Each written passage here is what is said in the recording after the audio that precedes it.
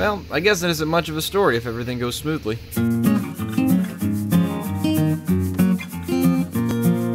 After taking a night to rest in a hotel in Wyoming, we started the day bright and early bound for Denver, Colorado.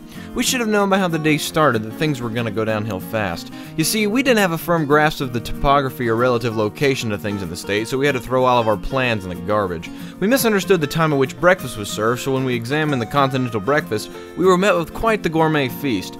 Although that wasn't going to stop me from at least having some coffee, so I poured a cup, and when I tried to make cereal, I poured my cereal into my coffee. We decided to cut our losses and stop for food along the route. When we were in the Tetons, some chode told us that Denver was similar to Asheville, North Carolina, which made me excited as I love Asheville. What a big fat freaking lie that was, as Denver was not at all like Asheville. We spent all of about 10 minutes in there before leaving for Boulder. We found a Chick-fil-A. This is the first Chick-fil-A we've had since before we left. It's been like 2 weeks without it. But that's okay. I'm not addicted to it or anything, but also their sweet tea. They don't know how to make sweet tea. That's why I got water. No one knows how to make sweet tea outside of the South. That's why I'm getting a milkshake. We stayed in Denver for a solid 10 minutes, drove around, and decided we were not ready to be reacclimated to the city. We missed being back in the sticks. We promptly turned around and left. We are here out in Boulder, about to go to the Flatirons, and then after the Flatirons, we're going to Rocky Mountain National Park. We got to find us a campsite for tonight. Don't know where we're going to stay. We'll figure it out. It's gonna be fun. Oh yeah. So at this point in our journey, our money was starting to become tight, which meant we couldn't even afford to pay to park to see the Flatirons. So unfortunately, we had to skip them entirely. From there, it was on to Rocky Mountain National Park, which was to be our big destination for Colorado. And we drove into the park searching for a place to camp for the night, as one campsite might possibly have had some vacancy. However, we didn't get very far into the park before our second bout of bad luck hit us. What the? They just started hailing. Yeah, so it's like a severe thunderstorm in Rocky Mountain National Park. We went about a mile in, and now we are turning around and promptly leaving. Yeah. Because that was marble size hail. At least. Marble to like the big marbles, you know? You should have flashed them. Probably. I'll figure it out. So I guess we're just gonna start heading toward Kansas City. After checking the radar, it seemed like it was going to be nasty all day, so that meant we couldn't wait around hoping for dry conditions. Bound for Kansas, the lack of structure of where we were going to sleep each night and the stress of trying to cram entire parks into one day started to get to us, compounded by the anxiety over the hail damaging my truck. Ah! Oh no! No! Oh! Oh, God! Close it, I don't want to look at it. I do. No! Oh my God. Dude, it's like snowing! Oh! Oh, frick! Hurry up! This is awful! Let's go. Hit the gas! What are we doing? Do you want your cars to get damaged? Holy crap. We spent the rest of the day driving and continued on into the night down the interstate with nothing but the occasional wind turbine lights to illuminate our path. But before we crossed into Kansas, Colorado gave us one last spectacle. So just saw the Milky Way. Wow. I mean, yeah, that was stunning. I am absolutely in awe. Speechless even. We were driving down the road and Caleb looked out and he said, we can see the Milky Way with all these lights. And he was right. I mean, I looked out and you could kind of fit this, because we saw it faintly in the park, but there is really like nothing out here. And sure enough, I looked up and I could see it streaking across the sky. We motored on to an Econo Lodge where perhaps our worst bout of bad luck slapped me right across the face. So we're here at an Econo Lodge. We escaped the hailstorm. We're finally in Kansas. After seeing the marvels of the universe, the Milky Way, I have come to discover my debit card has been, somehow the number has been charged back in Georgia, and has now put my balance, I have negative money in my account, so I had to call the fraud services, and basically I don't have any money anymore. My bank account has just been shut off for temporarily because of the fraud. So I've been having to deal with that. Caleb's gonna have to pay for the rest of the trip until I pay him back. So we're gonna, but he doesn't really have enough money to do that because we calculated this. We're both gonna have them. So we're gonna go to, we're going to Walmart. He's gonna get cash back from his Walmart credit card so we can get home. And now I've got to call in the morning and deal with all this, so I don't have to. Oh, that's good. That doesn't work. So my credit card is being weird, so I can't really use that. Yeah, I've got 15 bucks in cash plus whatever Caleb's gonna get, and all the money in his account. As the trip goes on and we get closer to home, it just becomes more and more difficult. So just see what happens in the morning.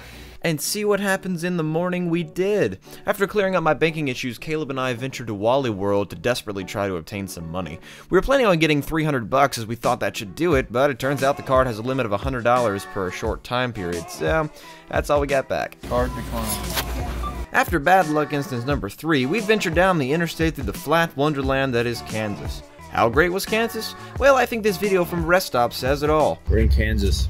Oh, you were vlogging? I was just gonna get some beer, all these rocks. That's it.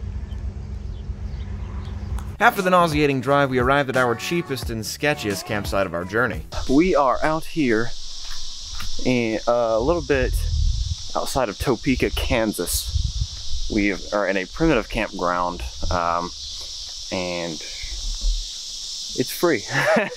That's why we're here. How's the, there, sweetheart? Nice. There you go. We're gonna just chill. We've been really stressed the past few days. So today we're basically just taking a decomposition day. We drove about 6 hours because we kind of split it last night where we ended up staying at that hotel. So we're out here just gonna chill today. We're gonna make some dinner, sit around. I don't think we're gonna do fire. We might though. Gonna get the Eno out and just hang out. So, and then tomorrow we're going to where our destination is outside of Memphis. So yeah, should be fun. The next morning, we departed for St. Louis to see the nation's smallest national park, which is more like a national yard if you ask me, Gateway Arch National Park. Toto, I don't think we're in Kansas anymore. Oh my gosh. I've been waiting. You didn't even. I've been waiting like 8 hours to say that. The entire time. As soon as we entered the state, I was like, whenever we get out, I'm going to say it. This is cool. We're in St. Louis. We just went to the courthouse right there. And right across the street is the arch, which we're gonna go up. I still don't think this is a national park. I think it's like a monument. I think it's a little bit ridiculous to call this a park, to be completely honest, but I'm not denying the importance of it. I'm just saying, this is like this is a yard, all right? This is a national monument and yard. Let me talk about this park for a minute. It doesn't feel like, it feels like a museum.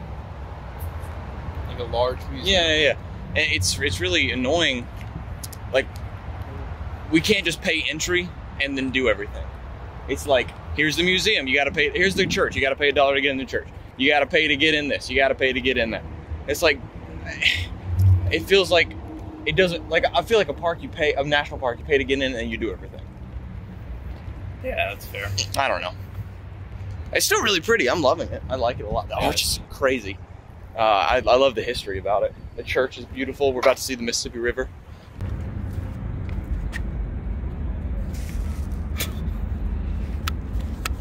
A bunch of scratches in it. So going up to the top of the arch was too expensive both monetarily and temporally, as the tours were scheduled and the next one wasn't for another hour. We had to skip yet another thing, and as the day progressed, our bad luck finally culminated when we went to go get gas in Missouri.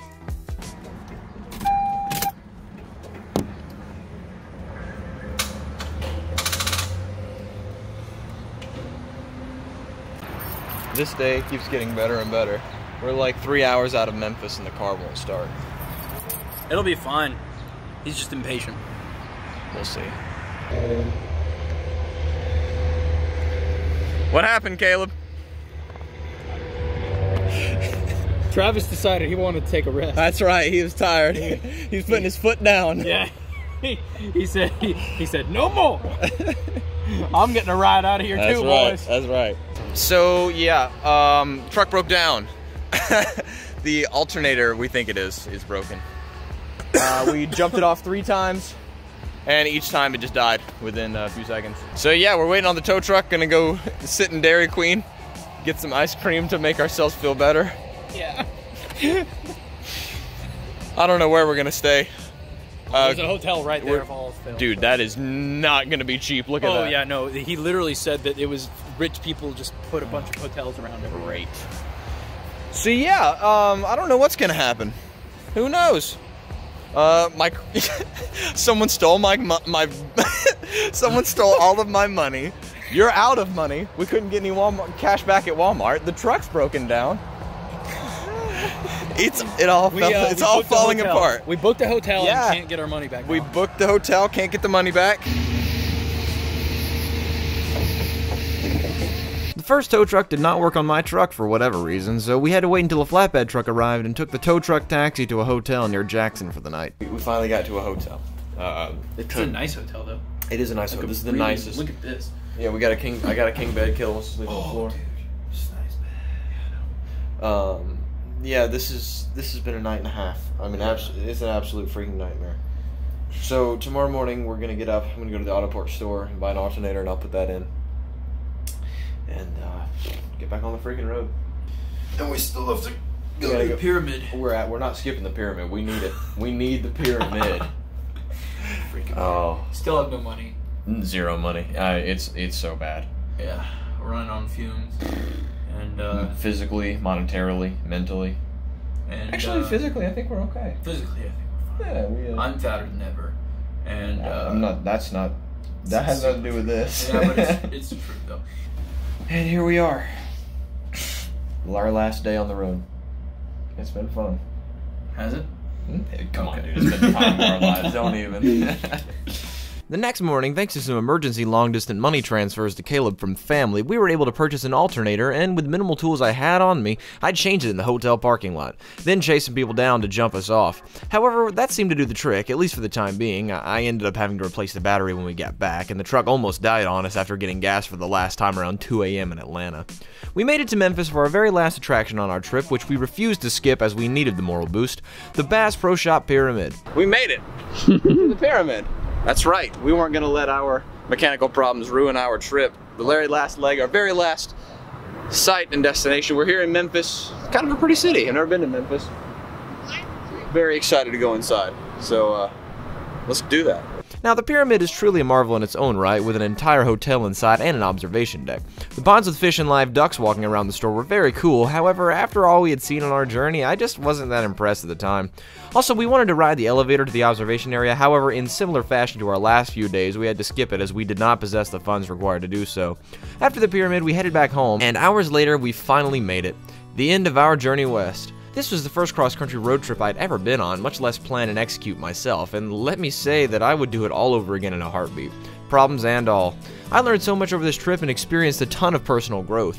And one thing that I learned is that you should never let uncertainty or fear prevent you from doing something you really want to do, as you can do anything if you're confident enough to try. It's a win-win. If all goes smoothly, you get a great journey, and if it goes sour, then you get a great story.